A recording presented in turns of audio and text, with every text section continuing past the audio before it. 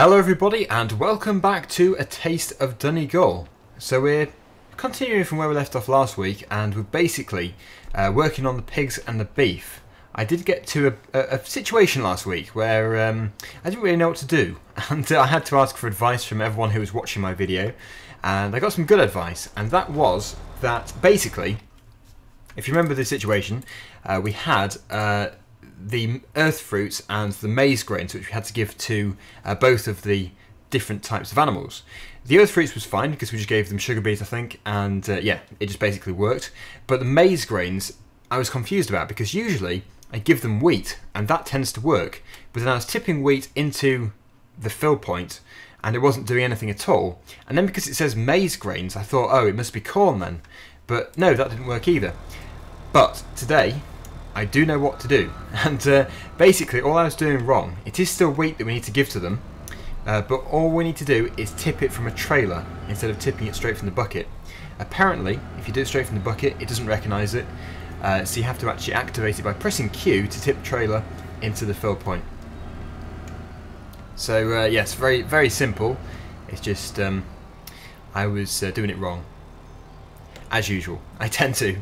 But that's why I've got people like you watching, because you can always keep me on the right track. So that should be enough. One bucket load should be plenty. Also, you might have noticed I have increased the game volume because previous episodes, when using this microphone, it has been a bit too quiet, and it has been pointed out. I did increase it slightly in episode 17 of Knaveswell, but it didn't really come across that I had increased it, so I've increased it a bit more. Let's stop that there. It's still rolling with the handbrake on. I'm not sure why.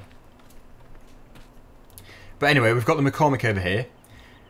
And yeah, we're going to go over there. There is only one issue with using this trailer, and that is the stand, or the jockey wheel, whatever you want to call it, sits a bit too low for the track, and it tends to get stuck in the centre. So we're going to have to sort of drive half on the edge. As I've done it before in Knaveswell and it has actually worked quite well. It just looks a bit weird. So when we get there, this should work perfectly. Now while we're driving over there, I will just quickly discuss Facebook, and I have had a Facebook profile for Daggerwin for quite a long time. It's been linked on my channel page, and I've actually got, I think, over 2,500 likes on it, which is incredible considering I've never actually mentioned it in a video. So obviously you've just been, the people who have liked it have just gone off the channel page straight to it, which is fantastic. But yeah, over the last year I've been very inactive on there. It's been a relatively boring page, so trying to bring it to life again. I'm going to post on there regularly and keep you up to date with things as soon as I can. As soon as a video is released, for example, I'll get it out to you on there as well. So yeah, basically keeping you up to date a lot more than I am doing now, and I'm sure there'll be other stuff on there too. So I put the link below. It's also in the channel, on the channel page. So yep, it is Daggerwin, the page is called, obviously. You should be able to find it by searching for it as well. So please do head over there and start following. As you can see, we are getting stuck. Right, with that out of the way, we can now try this out. Really hoping it's going to work. I believe it will do though, as more than one person has told me this is the way to do it. And I have done it this way before, but you know, I was just being stupid as usual. I tend to. Right, here we go. It's tipping. I really don't know how much it's going to take. Right, okay, that is good. That is sufficient for 6 days. Now we just need to give it to the pigs, which are over here. Same thing again. We're going to have some left over. I can hear those pigs in the background.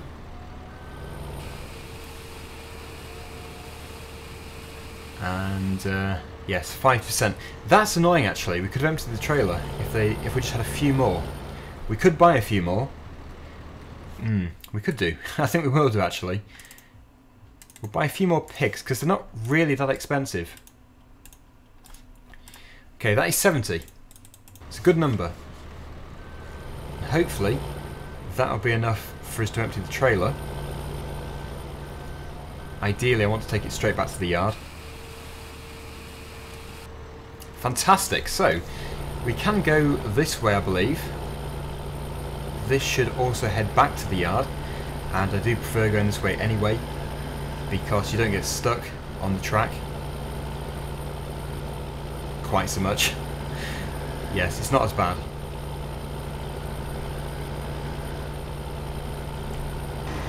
And we probably don't necessarily need the Brantner trailer. It's just, you know, situations like that, it's very handy. So, yes, if money becomes really tight, we will get rid of it. But as it isn't really worth much anyway, it would probably be a silly idea getting rid of it. Right, so the rest of this video, depends how long it'll take actually, but we do need to give them some straw, and I wouldn't mind doing some more mowing. Some of you probably don't like the idea of that, but it kind of does need to be done. We'll have to see how we get on. We could at least just choose a field to do.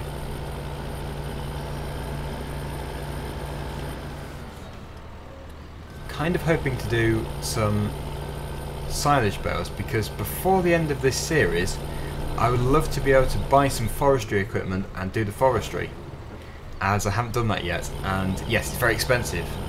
We do rent quite a bit.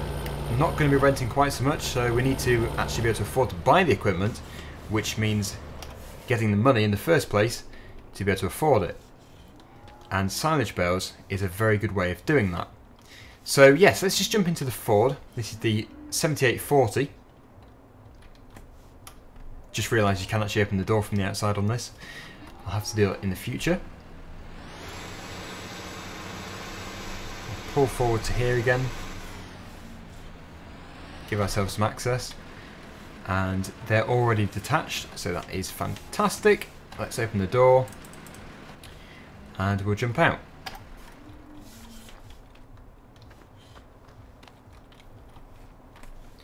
So the bit I'm not usually too good at is the bales, as you will have probably realised by now, especially after the last week's performance on Knaveswell. Let's see if I can get two. It's probably a really risky thing to be doing. Yes, it is. I just can't do it. I don't know why. I'm so bad at doing round bales. Okay, it seems that there is a collision lower down on the bales, which is probably the reason why I'm struggling with them. But we do have two on here. They're not fully on the spike, but they should be okay. And I think we've got a tractor around here for the bale shredder. Yeah, we've got two. Oh yeah, that's another job as well. We also need to spread some slurry on field number 10. We did start briefly, but quickly ran out, so yeah, this needs to be done. We need to plant it again, and that'll most likely be maize. I think the John Deere is a good tractor to go for. Yeah, this person must get really bored just sitting in there all day long.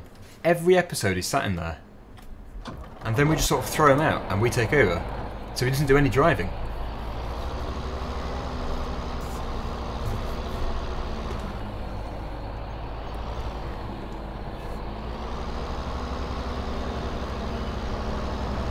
The cows seem to be happy. They've got their feed. Ew, that is weird. Just got a body with no head.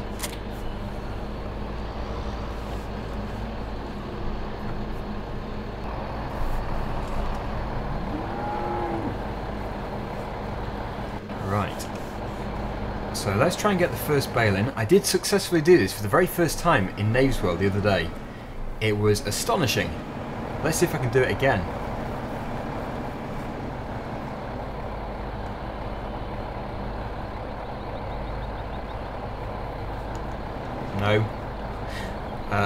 No. No, just no.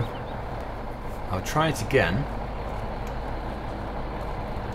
Yeah, I think... I don't know. The collision might be a bit too high. It's easier from out of cab view, but it tends to roll out again if you go out too quickly. I'll try that.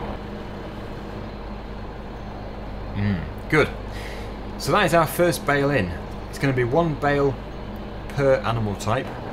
So one bale for the pigs, one bale for the cows, and that should suffice for now. Unfortunately, I don't have Follow Me working on A Taste of Donegal. Not sure why. Other people have said it works fine for them, but just not for me. Maybe I need to update the version. I'm not too sure. But we'll get it ready, in position, so that when we come back with the John Deere we can literally just load it up and go straight away.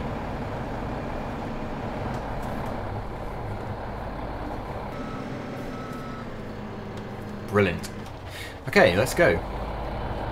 This tractor might cope a bit better with this terrain because it's a taller tractor, and I don't think the shredder has got the hitch at the front, or the stand I should call it. Yeah, that is much better. Beacons for off-road use.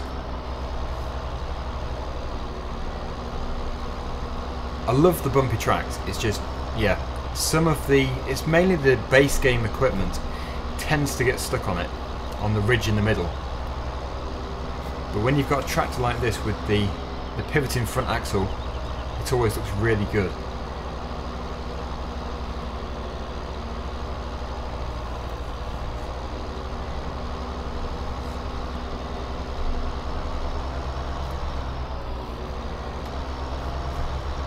Right then, pigs, we've got some straw for you.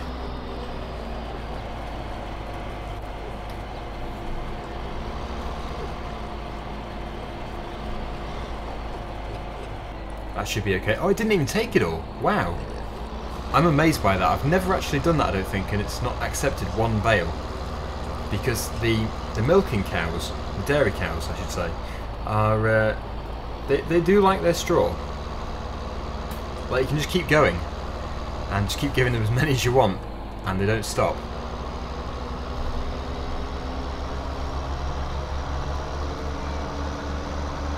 So we might as well give them 5%, otherwise we're going to struggle to get the next bale in. And they will need water as well. We can always leave a job for next week.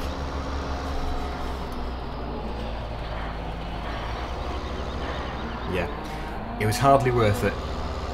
Right, back to the other yard. Let's get it loaded up again.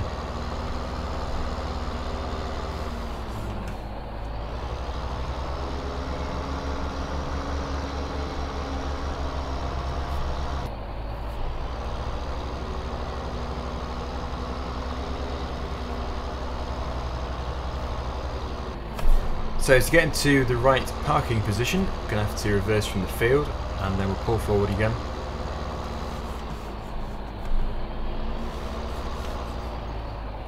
Should be good. So let's get the second bale loaded up. We do actually have the extension mod running on bales, and you can see that this is worth £140, which isn't fantastic, but the price doesn't really matter for us as we're giving it straight to the livestock anyway. The thing which we're looking at is the quality, and the quality of this one is A+, so very good. I don't know if it actually does affect the animal's performance if you give them bad straw or not, but there must be some significance to it on Farming Simulator. Here we go again. I can't do it. So bad at doing this. Well, it is in, and it took a lot of work to get it in. I always try and find a slope so that we can sort of roll it into there. I think actually it's rolling away from there, which is what's making it quite hard. But still, it is in. As long as it's recognising it, then that'll be fine. Yep. So, brilliant. Let's go over to the cattle and we'll give it to them.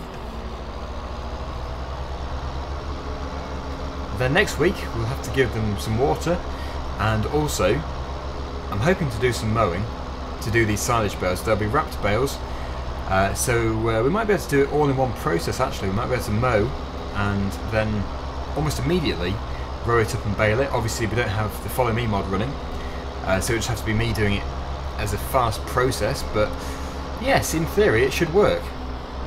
It should be fast income for us, which is what we desperately need. Anyway, yes, let's just go over here. We'll be able to shred this into the cows. I don't know if it's going to accept it all, but with a bit of luck it will take most of it. I would have thought the cows would take a lot more than the pigs anyway.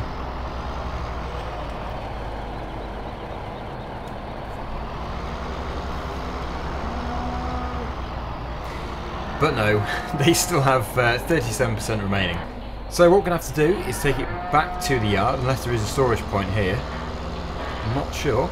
It would be good. I don't know if there is a barn here, but it would be very handy.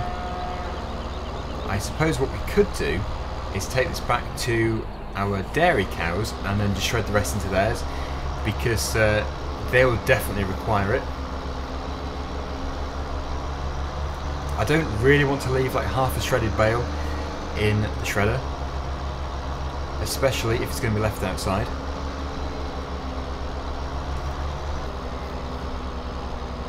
So once this is done, we will take the shredder off and we'll replace it with the mower conditioner, as this tractor is the perfect tractor to do the mowing with. Yeah, this shoots it through the side of the shed, which looks a bit weird, but at least we've got rid of it. So let's just reverse it into here.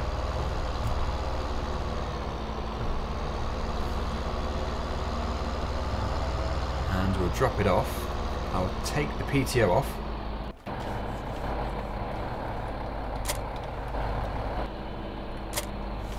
And the mower conditioner I had to reset because it was back to front, as the tractor which was on it originally we sold, I think, so I couldn't really get to it. We'll also have to put that forward back in there to keep those bales dry. And yes, that is the lime. I think it's lime. Is that lime? If it is lime, I don't think we should do an episode without putting lime onto one of the fields, because I've never done it before. This is of course the tractor which sort of duplicates when you reset it. So if you're using this tractor, word of warning or word of advice, don't reset it unless you want duplicate numbers of this tractor. Because yes, it doesn't reset the original tractor, and you just get loads of them spawning in this field. It's really weird actually. But there's our mower conditioner. It is as central as it can be, so we're going to struggle to get it through some of the gaps, but we've done it before, so it shouldn't be too hard. And we'll park this in the yard.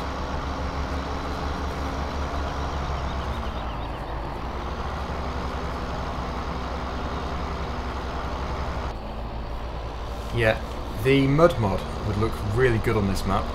You know, the effect it gives you. It makes the tractors really dirty and the mud flies up around the wheels.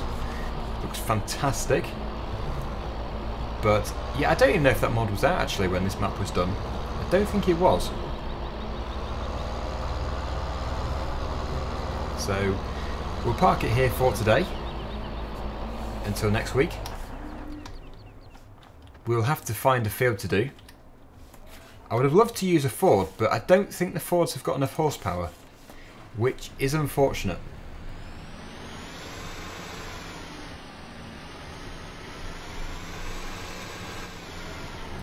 There is something behind the trailer, so gonna have to be quite careful here.